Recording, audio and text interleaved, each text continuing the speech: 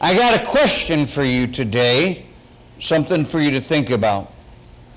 We've just read Mark chapter 5, verses 22 and 23, and we've read verses 35 through 43. But here's a question. What are you afraid of? I don't want you to answer it out loud. Especially don't want you to answer it to your neighbor and talk, because that gives me a complex. What are you afraid of? I mean, is it pain? I'm afraid of pain. Is it poverty? Is it death? Is it disease? Is it the unknown? Is it that these things may come upon a loved one? Is it loneliness? What are you afraid of?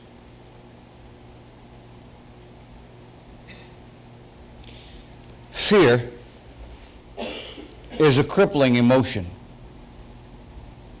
It damages our calm, fills our souls with anxiety,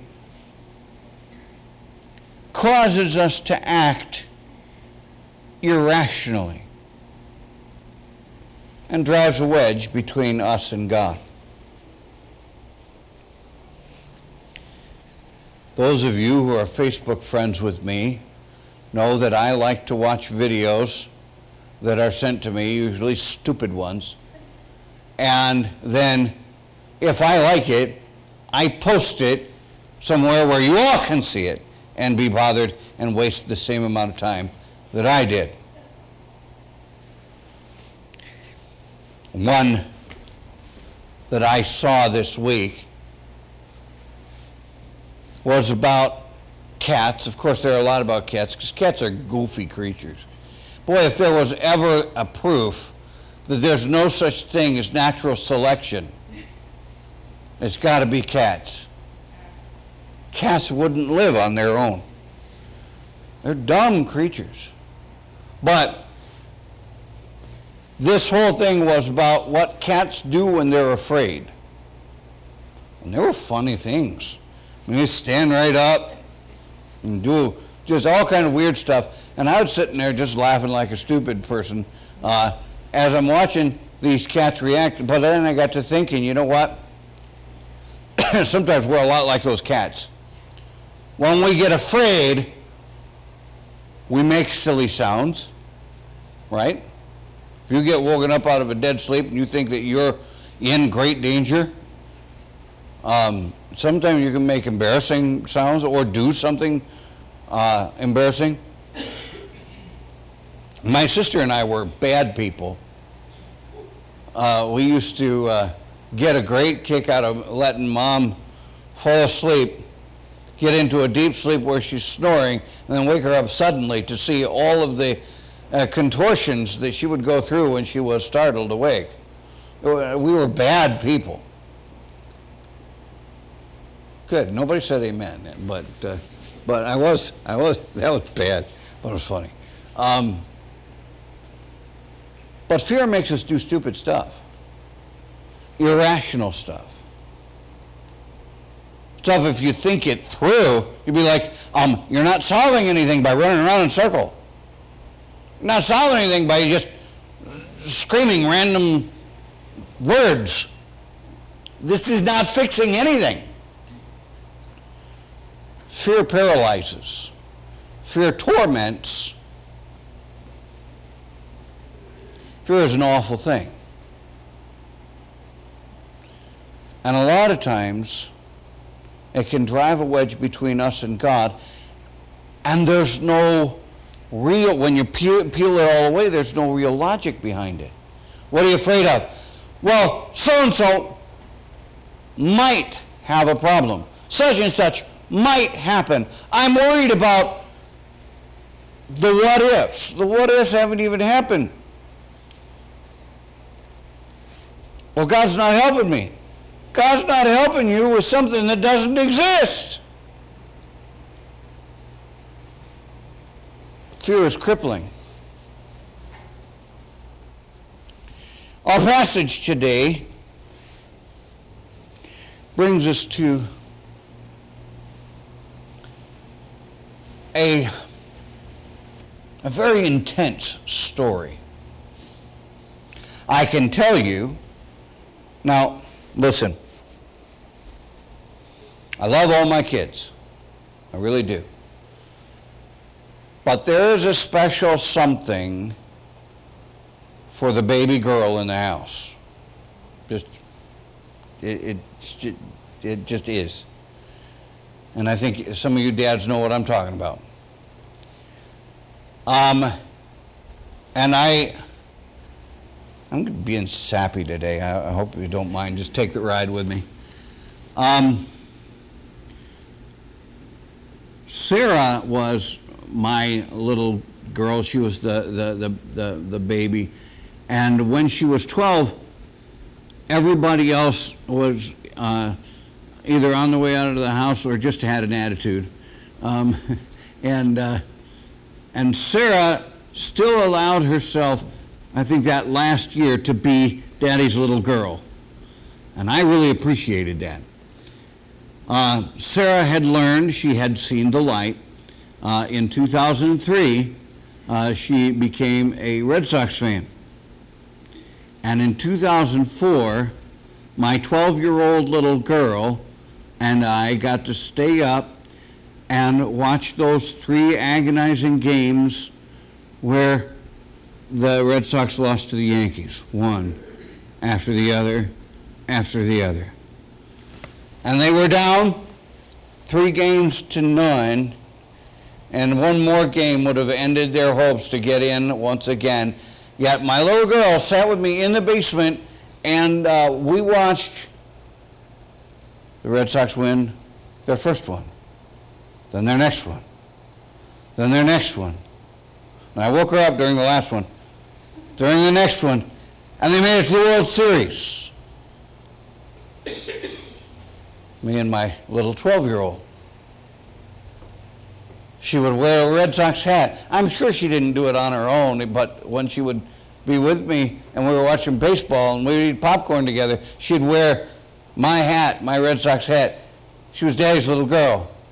There's something there. And then, by the way, just in case you don't know how the rest of the story ended, when they went to the World Series for the first time in a long time, Game 1 they won, Game 2 they won, Game 3 they won, Game 4 they won. They broke the curse. And I got to go through that with my little 12-year-old.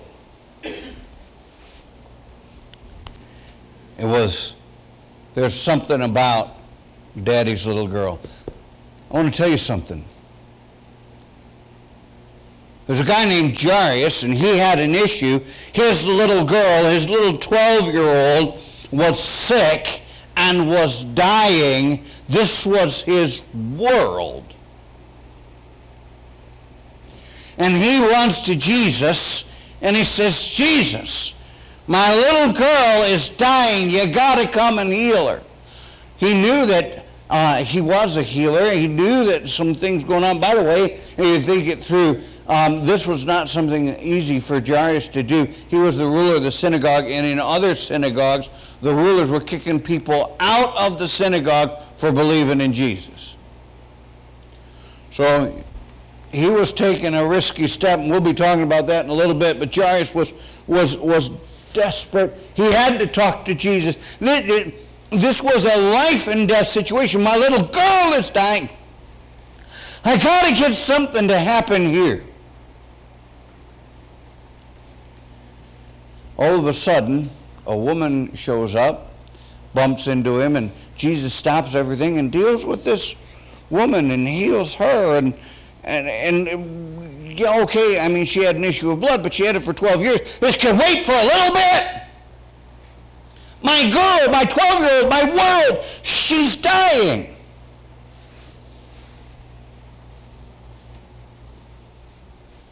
You imagine the anxiety, the fear, the terror. I don't know how I'm going to go home. And if I come home and I see my little girl, my world, with her eyes closed and her no longer breathing, and no, I'm going to have to put her in the ground. I don't know how I could go on. You imagine the fear. One last hope, though. I can get to Jesus. But the crowd surrounded him. Everything was slow. And then he stops to deal with this woman who touched me. And I could just picture, if it were me, I'd be like, who cares? Move on. We got something to do here. No, he stopped and he dealt with compassion with this lady.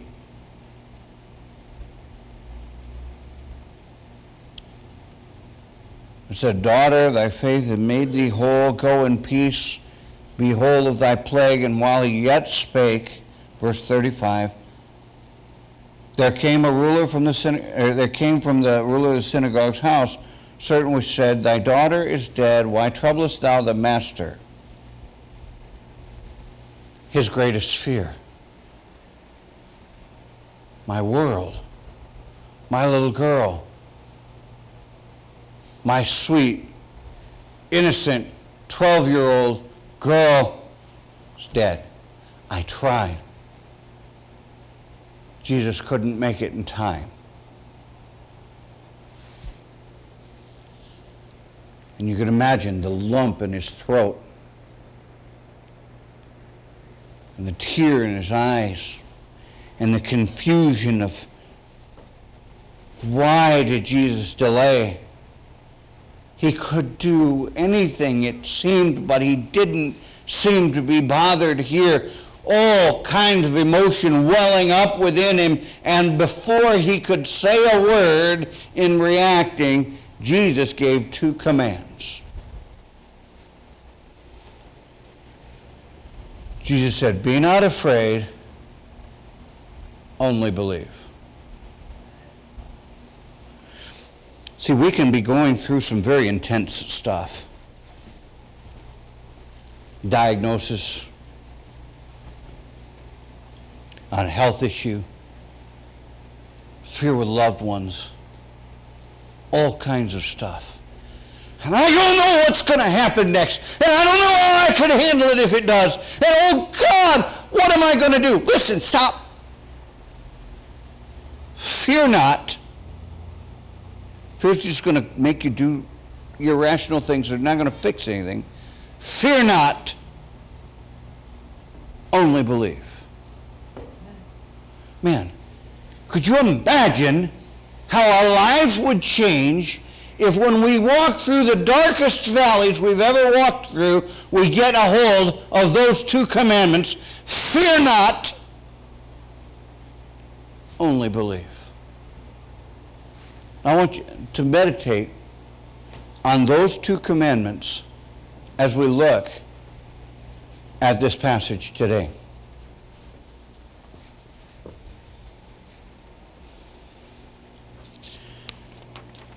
Jesus says, be not afraid. Be not afraid of the Master's power. It's interesting, in this region, a while ago, they had thrown Jesus out. At least in the area. in the area just across the sea, in the area of Decapolis. Let me just remind you what went on. There was a demoniac. He had 2,000 demons in him or so. That might be a bit unsettling if you saw that. What do you think? And Jesus came along, and with great authority, he commanded them to be quiet. They begged him to be sent into pigs. He sent them into pigs. The pigs committed suicide. And everybody saw, whoa! This man has great power. Oh, man, I'm scared to death of this guy. He can talk. Man, if he can talk to 2,000 demons and tell them what to do, that's wonderful, but you can go now. You have way too much power for me to hang around with. Thank you so much. You can go now, he says. And so they did that. And the guy that was healed says, let me be with your disciples. And Jesus said, no, I got a better job for you. I want you to go back to your people and demonstrate and show them the great deliverance God's done to you. So he did. And it was spread all through Decapolis. Whoa. Look at this life-changing power Jesus has. And it was noised all through the area. And then soon after that, we have two folks showing up from the region, from that general region, saying, I need healing. I need the master's touch. And the woman had her issue of blood healed. I need the master's touch to save my little girl. And Jesus said, be not afraid. The first thing he's saying is, you know what? I know you were afraid of me a little bit ago. I know you were afraid of my power. I know you were afraid of my intensity. But listen, you need to understand I have great power, but I have great love. Be not afraid. Be not afraid of my power. Be not afraid of my timing.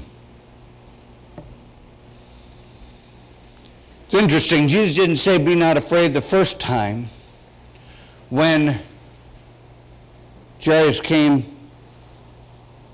said, Master, my daughter's sick, we got to go.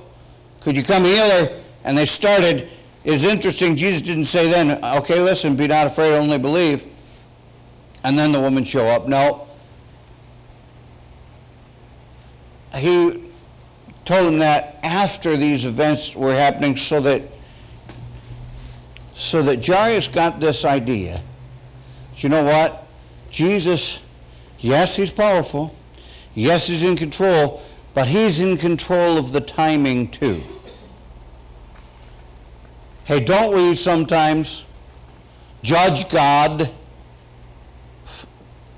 harshly because we don't think he keeps our time? Man, we do. We say, God, what's the holdup? I've been praying about this. Don't you see there's something to be done here? Don't you see there's deliverance to be had here? Hey, come on, let's move on here. And we wouldn't probably talk like that, but we think like that. Or we abandon talking to God and then talk to some other, try to get some other answer, some secular answer, some other thing, some other end run to some a pragmatic solution rather than God's way, because, oh my goodness, I'm not getting deliverance right away. Listen, God's timing is perfect. Isn't it interesting that this is not the only time that God delays? How about this? Remember the story of Lazarus? If you look at John chapter 11, Lazarus is sick. And the Bible says, therefore, he stayed 2 more days. What are you doing? Jesus said, I know exactly what I'm doing. I'm going to demonstrate my power. What could we say? Be not afraid, only believe.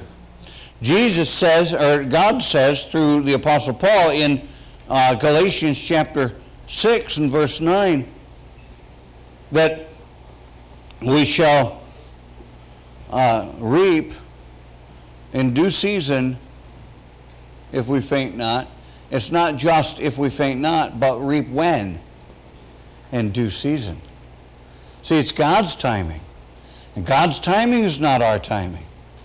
Be not afraid of my timing. Listen, I know what I'm doing. Listen, I knew before the foundation of the world that this woman was going to come and get her issue of blood healed. I know what's going on. I'm in control. Listen, be not afraid.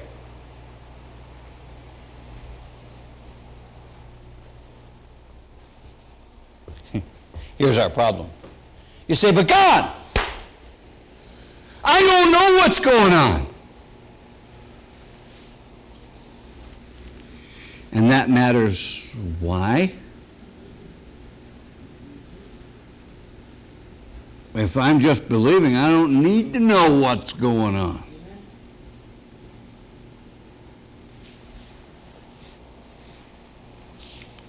Be not afraid of the Master's power. Be not afraid of the Master's timing.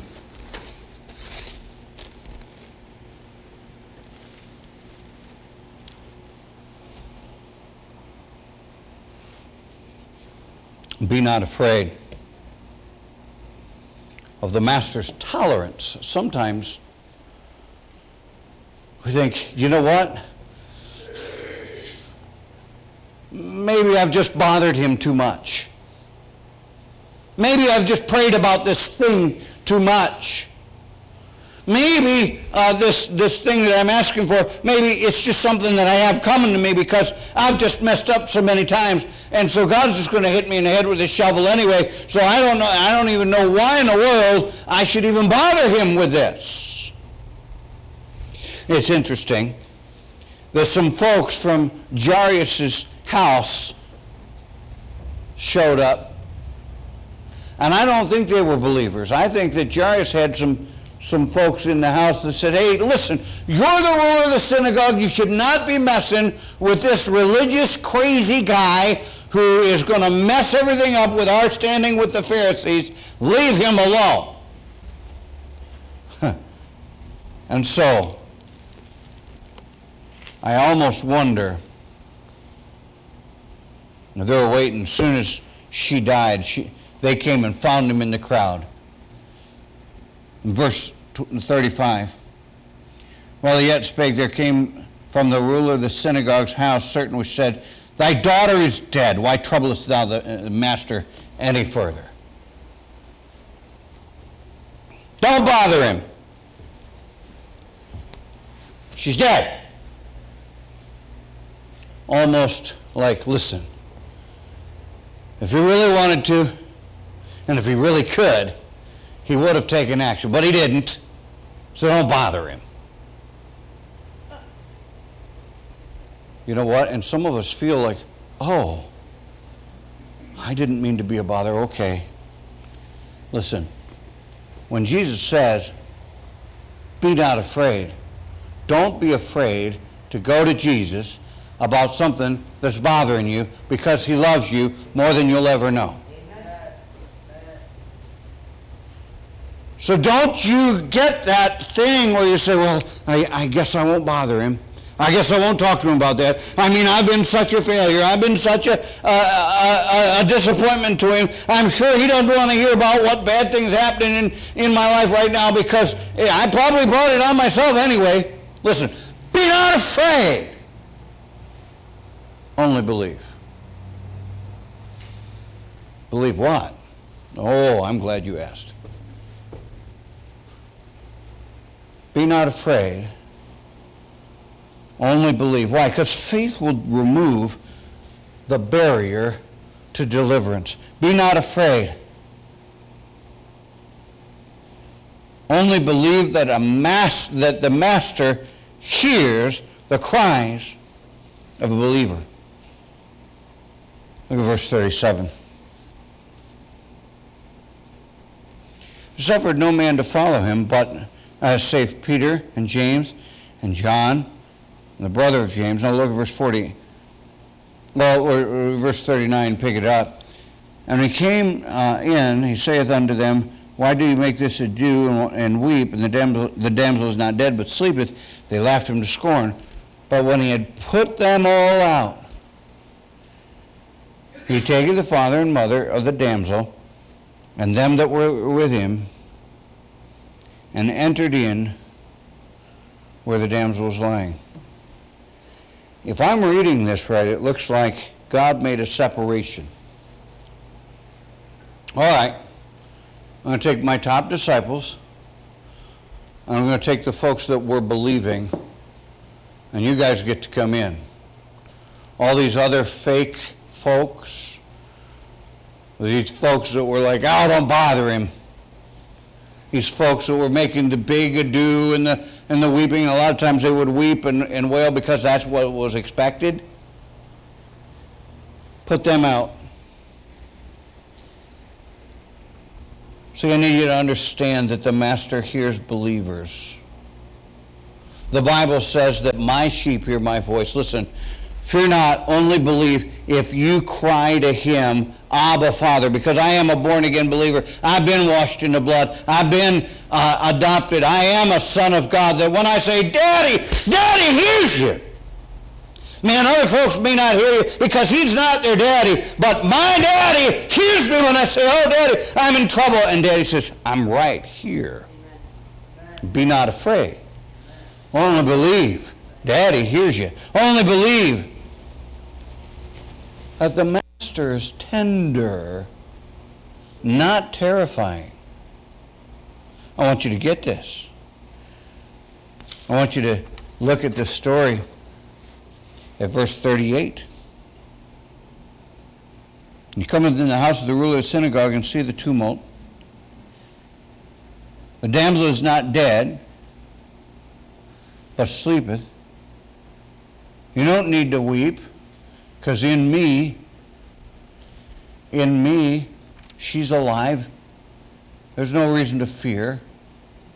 But then look, I want you to get it. Verse 41, he took the damsel by the hand. I want you to picture this. This is the Master, the loving Master, taking this hand of this precious 12-year-old, her lifeless hand, holding it in his. Now this is not judgment. This is not anger. This is not the terror of the Lord. This is a tender, compassionate act for a broken-hearted dad and a frail little girl. Be not afraid, only believe. Little girl, I'm telling you, get up. Man, you ought to get a hold of that. That tender, compassionate moment.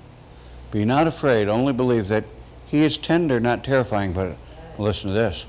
Be not afraid, only believe that he's got the power to command the dead to live. I want you to get that. Be not afraid, only believe that he can speak life to the dead. Now, I'll tell you what, if he can speak life to the dead, then he can help you find your keys. If he can speak life to the dead, then he can help your wayward child. If he can speak life to the dead, then he can help you face this valley of dread that you're walking through. If he can speak life to the dead, there is not anything that he can't do for his child. And if you're saved, you're one of his. Hallelujah. He can speak life to the dead. Now get a hold of this. Not only did he say, little girl, sweet little 12-year-old girl, I want you to get up. But guess what? She did. Now, it's interesting. First thing he did is say, now get her some food. And you look at that and you say, wow, maybe she died of hunger. No, that wasn't it. I want you to understand the culture back then. Back then, and I guess we do it today, we believe any kind of foolishness except for what's in front of our face. You know, what's in front of their faces, there was somebody that was dead that woke up and lived. So, remember what had just happened.